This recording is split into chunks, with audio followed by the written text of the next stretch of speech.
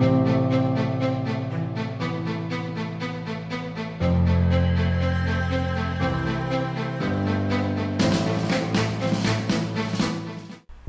to Proven and Probable, where we focus on metals, mining, and more. I'm your host, Maurice Jackson. Today, we will discuss a company that presents a very unique value proposition in oil and gas. I'm speaking of MOLORI Energy, trading on the TSXV symbol MOL and on the OTC QB symbol MOLOF. Joining us for a conversation is Joel Dumarisk. He is the CEO of MOLORI Energy. Mr. Dumarisk, welcome to the show, sir. Thank you, Maurice. It's a pleasure to be here again with you and your audience. Joel, we had quite a bit of delay getting news out of MOLORI on this first Red Cave appraisal well. Can you talk a bit about these delays? Admittedly, it did take us longer than we anticipated to get a handle on the well. As you'll recall, Maurice, we completed and logged the 23-1R well in mid-January. However, shortly after that, we got hit with a historically cold weather front in northern Texas, which ended up delaying our efforts to frack the well into February. You'll also recall that the frack is really the silver bullet when it comes to getting a Red Cave well to flow oil, and for that matter, gas. Credit goes to our neighbors in Moore County, Adams affiliates, who were the first to demonstrate that by employing fracks the size of which you see in the Permian Basin, they could get their Red Cave wells to flow at 40 to 50 barrels of oil a day. So getting back to our well, when we first came to frack, the air temperature was simply too low and the ground too hard for the almost 300,000 gallons of water we were to inject. As a matter of fact, our workaround ended up being that we heated the water before injecting it down into the formation. So by the time we completed the frack, we were already well into February. Once the well went into production, it was evident that we had an oil well along with some gas. However, what we didn't expect was the volume of water that flowed back from the frack. These Red Cave wells typically have a low water to oil ratio, so we weren't expecting to have watering issues. However, when you pump that much water down the hole, you're going to get a lot of that water back, and that's exactly what happened. The next challenge that we encountered was with the amount of sand in the well. We pumped approximately 300,000 pounds of sand into the well during the frack. And just to give you a perspective, that's about 16 tractor trailers full of sand, so a massive amount of sand. And what we found is that the sand began falling back into the well and being picked up by the oil, which then presented a challenge for the pump. What we've been doing since is experimenting with different pumps to get around the sanding issue. And we certainly believe that we will get that challenge licked soon. So that's all a long way of telling you that indeed it did take longer than what we had expected. However, this was our first well of this type into this zone of the Red Cave, and just like Adams, we're learning as we go. With what we've learned on this first well, we will surely streamline and refine our completion strategy going forward. Let's talk about the production we're seeing from the first well. From MOLORI's announcement on Wednesday, that number looks to be, 28 barrels of oil equivalent per day? Let me ask you this multi-layered question here, Joel. Are you happy with that number? And more specifically, in previous interviews, you stated production numbers that Adams affiliates were getting out of their Red Cave program. Is our Thompson 23-1R behaving like, as you would say, typical Adams affiliates wells? Look, what's most important, Maurice, from our perspective is that we found oil and, yes, some gas. When we talk of proof of concept, that's exactly what we were after. If you'll recall from our previous discussions, the Red Cave is a complex and tight formation, and Adams were the first to demonstrate that they could economically build production from the Red Cave. Many others had failed before them. For MOLORI's part, no one has spent more time or money studying the Red Cave to get a sense of where the ribbon of oil actually sits.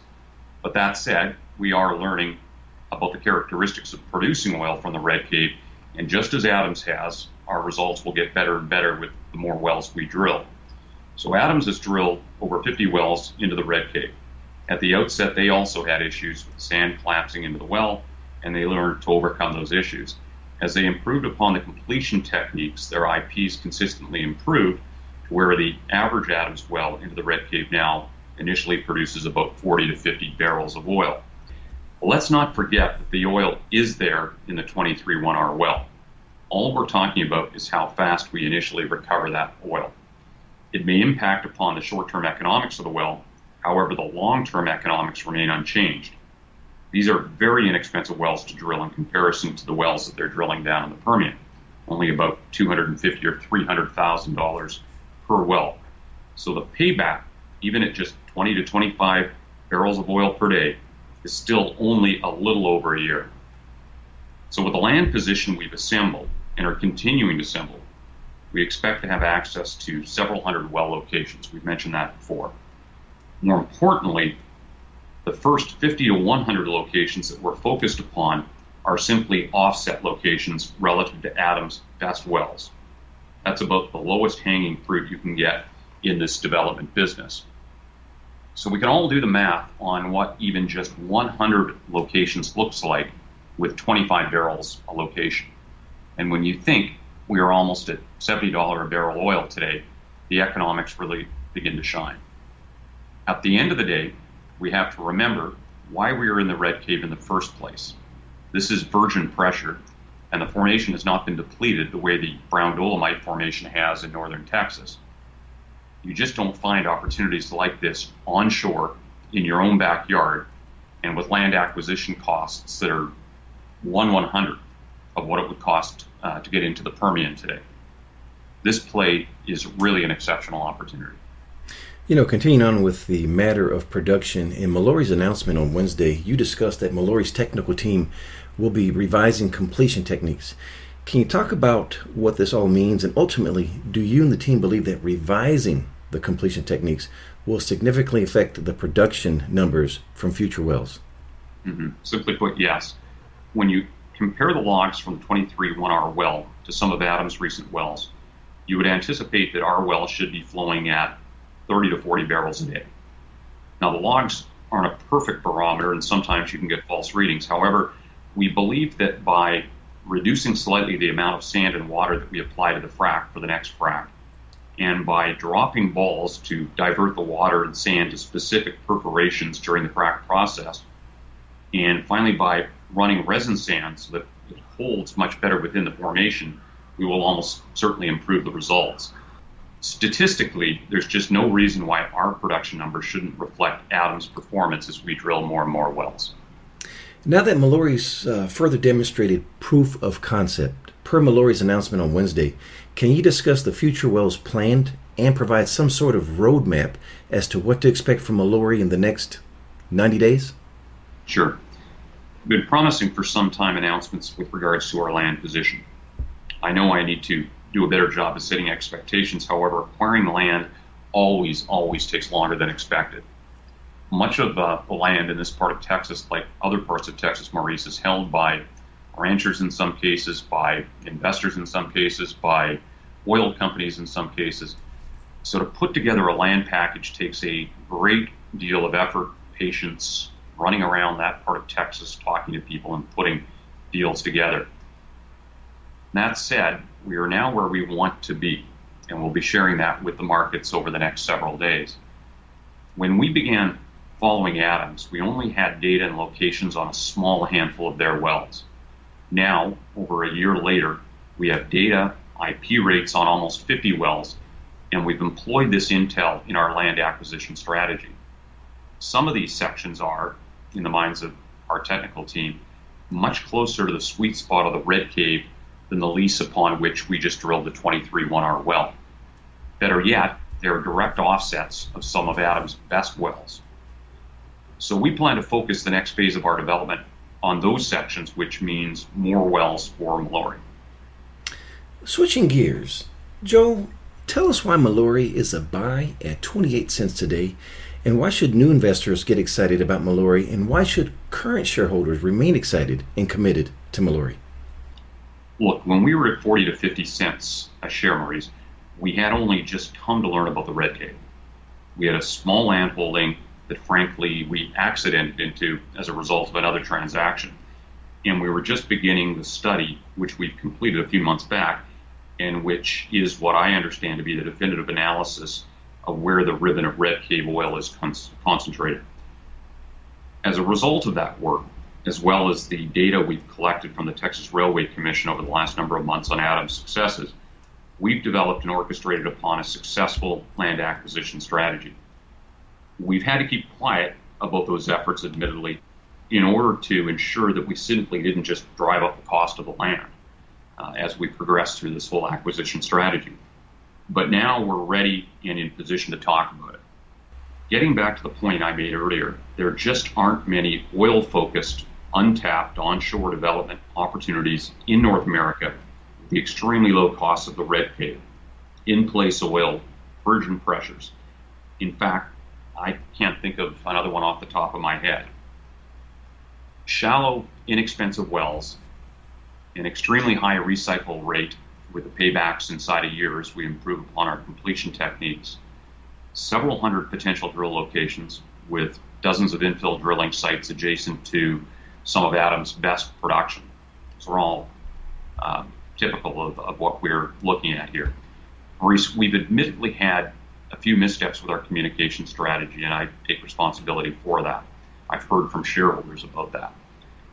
But that said, we're committed to improving upon that, and as we share the full extent of this opportunity with our investors, I believe we and they will be rewarded with much improved valuations. Joel, before we close, what keeps you up at night that we don't know about? I think the last time you asked me that question, I said it was something I couldn't control, something like the world energy prices. And really that still remains the number one consideration. You'd think that higher oil prices play into our favor. However, they are a bit of a double-edged sword. Good for overall economics of the project, yes, but counterproductive when it comes to securing land and opportunities. So when you're out there and landholders whom you're trying to buy land from see higher prices, it makes it challenging to secure the opportunities, or it can in times make it more expensive. So we've dealt with that to the best of our abilities. That said, we're now at a position where we have largely put our land package in place, and I think now I can sleep much more comfortably. And Joel, last question here for you. Talk to us about the share structure for MOLORI Energy. Yeah, thanks, Maurice. The current share structure is what I think people in the markets would say extremely tight. We have about 38.5 million shares issued and outstanding, which means we've got a $10 to $12 million market cap, which is extraordinarily modest in this marketplace, and I don't think really reflects what's happened with energy prices. When we started looking at the red cave many months ago, oil was in the range of $40 to $45 a barrel. Here it's now touching on $70 a barrel. So there's been a huge improvement in the potential economics of the project and the economics of, quite frankly, virtually all oil and gas development projects.